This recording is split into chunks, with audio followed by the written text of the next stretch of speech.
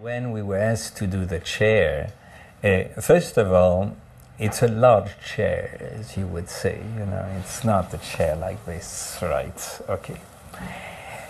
So we thought, look, we're doing it in that particular context. Why not start to reimagine some of the driving forces that led to the building, but this time in a completely different setting? And hence, indeed, that's how we started to work.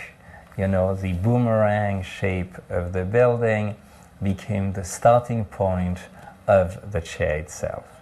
And then, of course, a chair has all sorts of other constraints, right? You have to lean. Fine, you turn the boomerang this way, or you turn it this way, or you want to lie down and recline.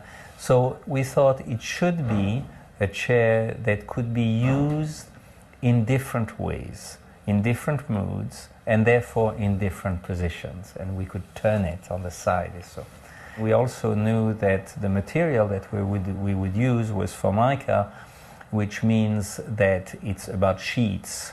So we would avoid double curvatures, we would have single curvatures, but in such a way that it would look like it was a much more complex geometry than it is in reality. So it would become a quite fascinating object that would also have indentations, so you could put pieces of paper, magazines, and so on. So the chair, you see, I call it a building, would become, to use a word I often use in architectural context, the chair would become multi-programmatic. It could be used in different ways and accommodate different conditions.